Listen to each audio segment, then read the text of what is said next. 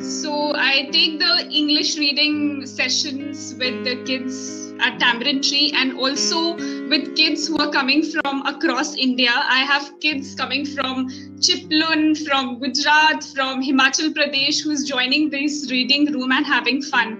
So today was my 8th session, and I could very confidently say that by around 4th, 5th session, every child actually left all his apprehension, all their inhibitions, and they used to wait coming for the class.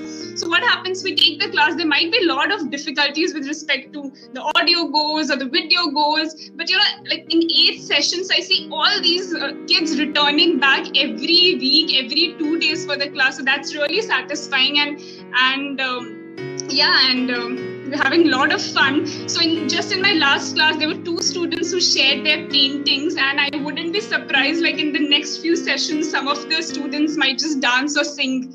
It's a lot of fun. It to be comfortable, and of course with time you evolve, and I was concerned about how will the experience be in terms of how will I be able to convey what I want to convey in this little digital space.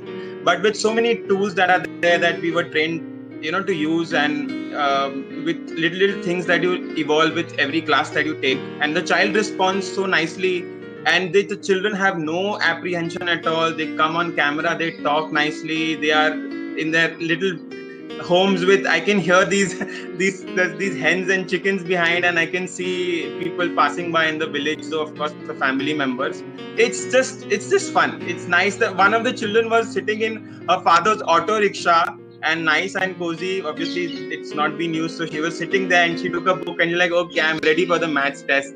So when the first class happened, actually it was quite interesting, quite exciting, how the students were responding, as if we've known each other since a very long time, and they were answering the questions very nicely, and it was that we've known each other since a long time. So they made me feel comfortable rather than me, making them comfortable.